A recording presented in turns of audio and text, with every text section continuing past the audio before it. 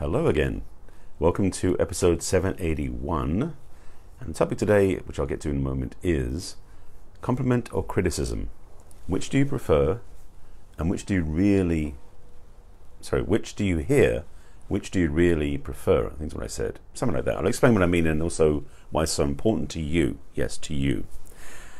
Before I jump into that, let me introduce myself so you know who I am and why I do these talks every day and what they're about. That'll help. My name is Barry Selby. If you haven't seen my broadcast before, I do these talks every day. I am a best-selling author of the book 50 Ways to Love Your Lover, a book for singles and couples, men and women, for everybody. Everybody. I'm also an inspirational speaker and relationship attraction expert, helping women create balance in love, life, and business. And I'm also a passionate champion for the divine feminine, which informs my talks and definitely my coaching, and what started these talks over 2 years ago, called Messages from the Masculine, Inspiring a Feminine Heart. And so today's episode is number 781, because I've done a bunch of these. And the topic about today is about criticism and compliments, because there's an interesting thing that we do as human beings, and you're one of them, so you might want to listen up, about how we receive them. So, which is why I said, which do you hear and which do you really prefer? The reason I'm saying that is because it's amazing to me how some people actually prefer criticism over compliments. And you're saying, that's not me, I prefer compliments. Like, are you sure? Let me give you a couple of scenarios to start with. First of all, when someone compliments you and praises you, do you just take it on and go, yeah, absolutely, thank you very much? Probably not. But also, are you someone who goes, oh no, you shouldn't have, it's okay, if only you knew, or but you didn't see what I did yesterday, that was so much worse, type stuff. A lot of people I know tend to respond that way because they're not comfortable taking praise.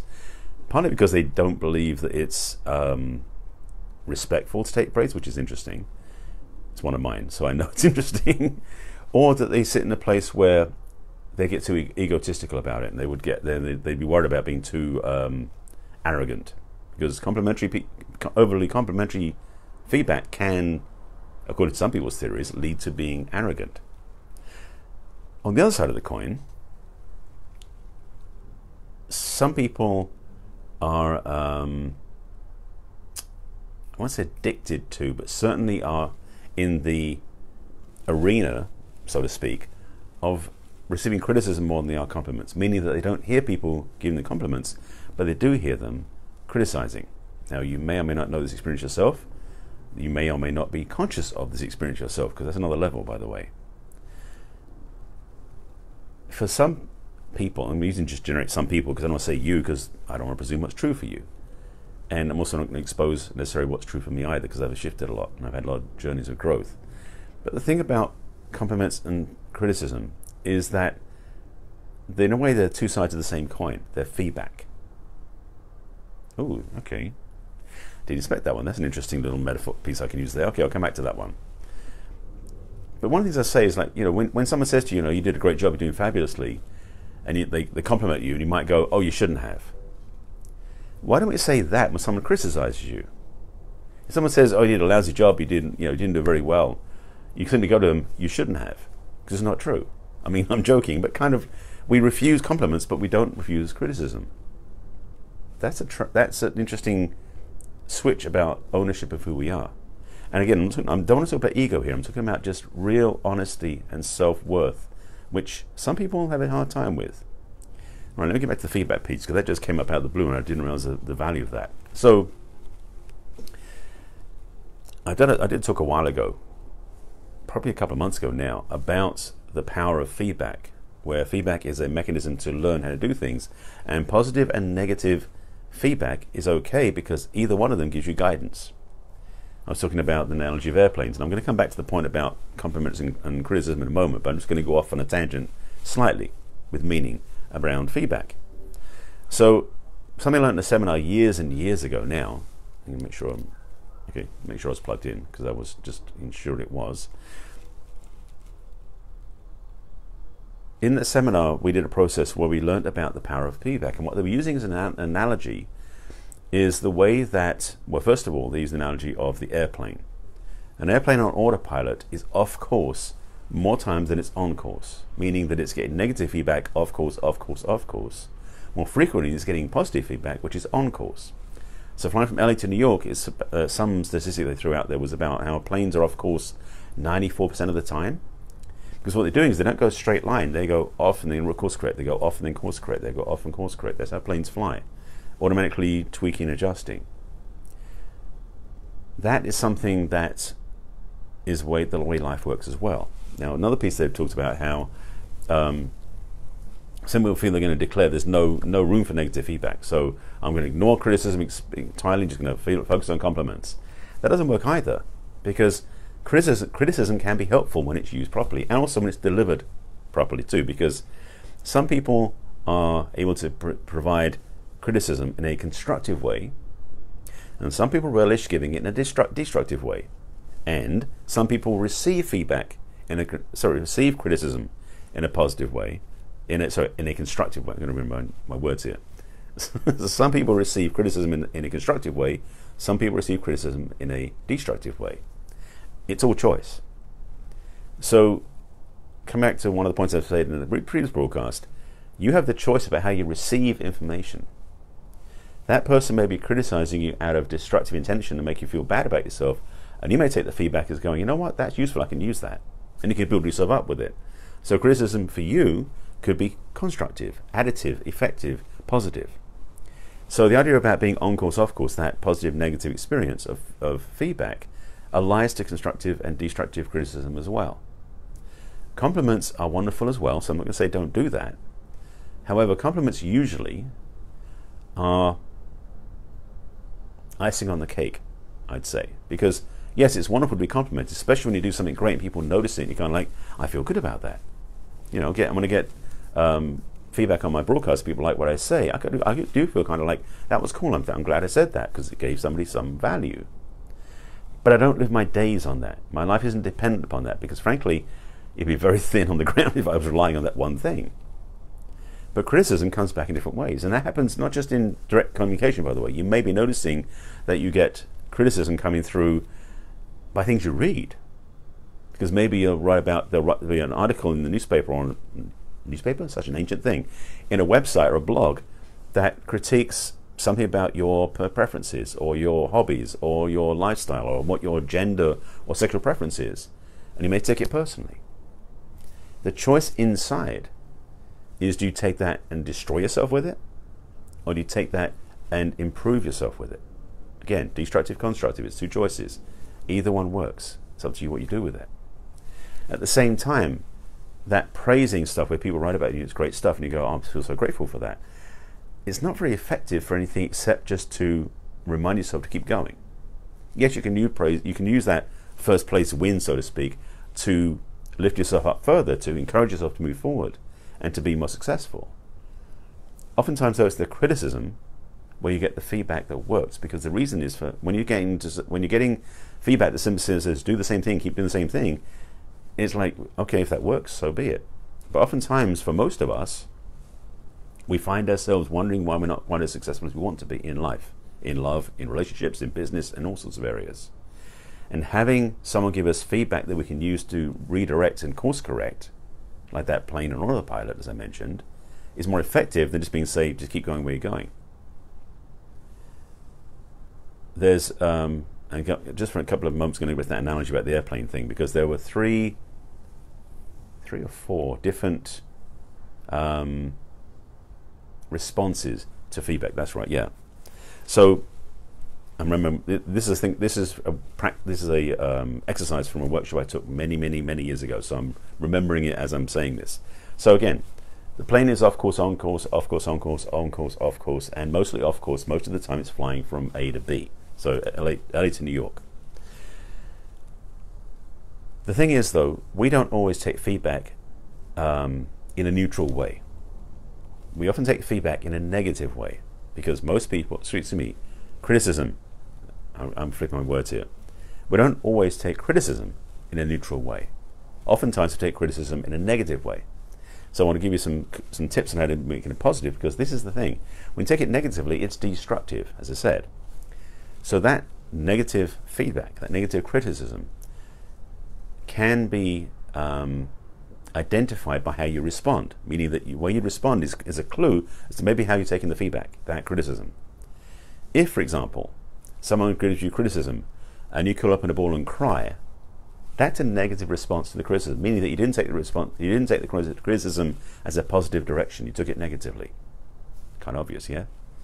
Another one could be where someone gives you that criticism that you then choose to take negatively, and rather than do that, you stick your fingers in your ears and ignore it and go, I'm not listening, I'm not listening, I'm not listening. Meanwhile, you drive yourself off a cliff. Criticism is useful feedback when you do it the right way. Another one of those, and this is, by the way, a lesson about the journey of 1,000 miles starts with one step. Here's a clue, by the way. If you receive negative criticism and you presume that's the truth and you go running off with that, thinking that's the way to do things, without course correcting along the way, you'll miss the target completely. For example, if that airplane, after it took off from LA, the first time it got off course and then got an on-course feedback, and it said, okay, I'm great, I'm signed up now, and it goes straight, that on-course is going, basically what if that line, let me say this, let me back up a second. Imagine the line from LA to New York is a straight line, straight through.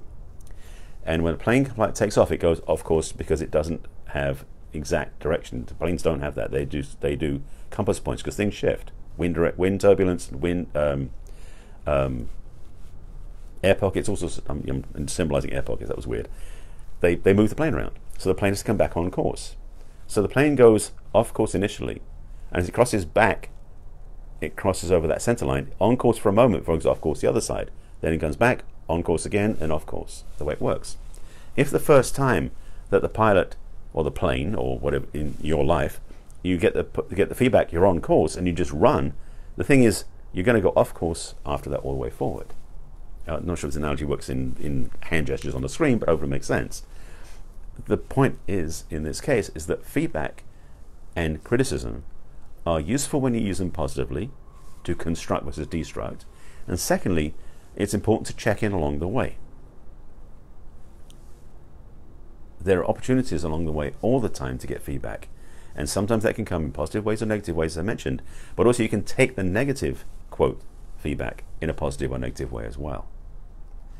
So my underlying message to you is, first of all, that be aware of what you're listening for and what you're hearing, mostly because some people don't even hear compliments or they don't even hear negative feedback.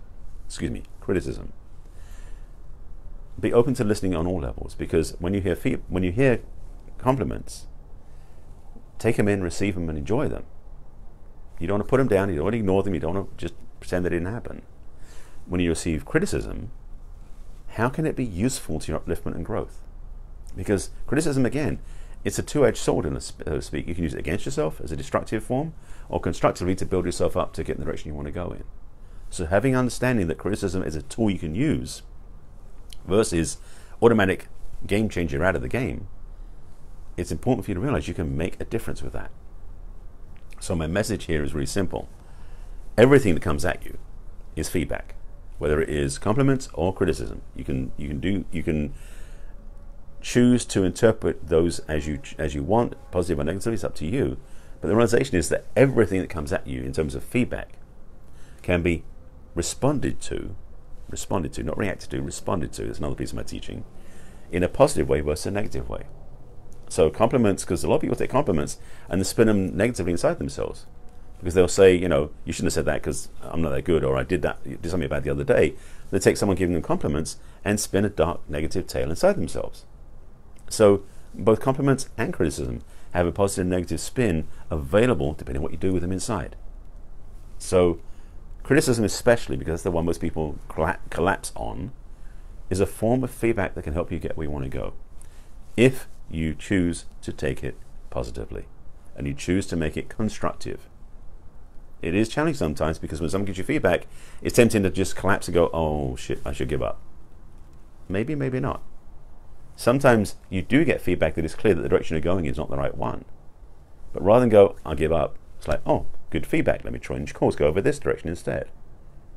The lessons keep coming. I've had them in my life more times than I can count. So I know this stuff works. And so this is my offering to you, to know that you can have this too. Because maybe you didn't know this. It's likely you didn't do the workshop I took 35 years ago. But this piece is very useful, and it will help you get some clarity, some success, and the direction where you want to go in your life, which is why I'm sharing it. Ta-da! This, yeah, okay. This is part of my work in my coaching with my clients, and also part of my work in my courses and group programs that I'm launching. So I'm going to put some links in the comments for you to consider for yourself, especially if you find yourself stuck with this area. First of all, one of the things I'm going to put in there is what I call Coming Home to Yourself. It's my new group program I'm launching as a beta test. It's actually just, transparently, it's a pay what you want course because it's a beta test. Once it launches fully, after everyone's gone through it the first time, then it'll be a full pre-tail price. So right now, it's a good time to check it out. There's a link in the comments. You can check that out. It's a group program I'm putting together. It's not launched yet because I'm waiting for more people to join it. And there's a link in there. You can schedule a call with me and we can talk. That's one. Secondly, as a constant reminder, I'm passionate about the self-love aspect of life.